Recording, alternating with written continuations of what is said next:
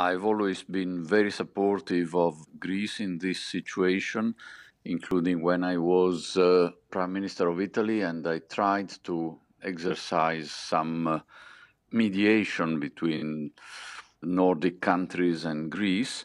But now the Tsipras government started off with a huge political capital, also because of the sympathy that they were having in Southern Europe in particular, but the negotiating stance, I'm afraid, has been such as to exasperate many European partners, including from Southern Europe, who at this point are saying, but we, Spain, Ireland, Portugal, and in some sense Italy, although Italy did not have the Troika, have been doing a lot of efforts. Now it's your turn, and the European authorities really have at this point very, very little margin, although the intention to keep Greece in the Eurozone and avoiding default is still very, very strong. But I think the remaining distance has to be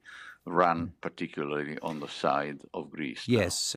Do you think there's a risk that relations between Mr. Tsipras and other European leaders, and you've been pretty blunt about him, do you think there's a risk that those relations have become so poisoned that actually Greece does leave the euro and agreement is not reached on Monday just because the individuals don't trust each other and don't like each other? There is a risk, but on the other hand, in my experience, I see that political leaders have a degree of tolerance with each other that is much normal, the one of normal people. And there is another factor. The Greek public opinion is very mature. Not only they threw out governments that in the past had done very poorly, but they're very mature in the sense that at the tune of 70-75% in each poll, they want firmly to remain in the euro. So I think that the Greek government cannot really play too hard games that we would see it in the end go out of the euro. Yeah, but the Greek government would say, well, that may be true, but actually we also know, and we have this trump card up our sleeve, which is that the euro would be desperately, desperately damaged, perhaps fatally, if Greece were to leave. The comparison is always between the damage of a country leaving, therefore putting in doubt the dogma of the irreversibility of the euro, and the damage of having one country and maybe by imitation others in the future which are not really willing to play by the rules that have been agreed.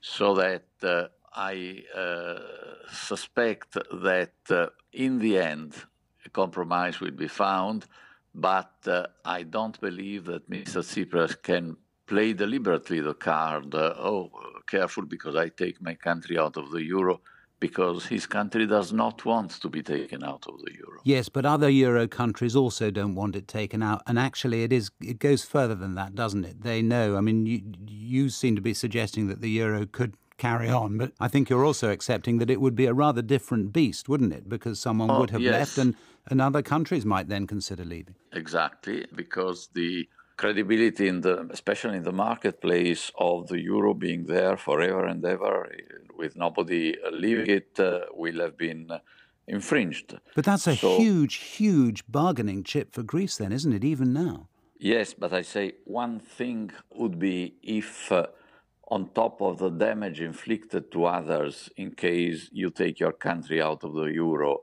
you have a public opinion at home which is rather favorable to leaving the euro, then it's a win-win in a sense for the country to leave. But if the country firmly wants to stay in the euro, the government will be blamed once the emotions are over. But just to make this clear, you believe that the euro could survive and prosper in the future without Greece if it came to that? Yes, I wouldn't have said that 3 years ago. In 2012, the rest of the Eurozone was by far not ready enough to survive the risk of contagion. But relative to 3 years ago, each of our countries has made huge progress in putting its finance in order. The governance of the Eurozone in terms of, in particular, monetary policy, but also of other measures, has been modernized so that the Eurozone has acquired much more resilience vis-à-vis any possible departure. Having said that, it would be a tragedy, particularly for Greece, but I do not believe that this would be the end of a credible euro. To be very clear, I still much prefer that Greece stays, but unfortunately there are limits unless one wants to pollute the whole climate of the Eurozone and encourage, in fact, others to behave improperly in the future.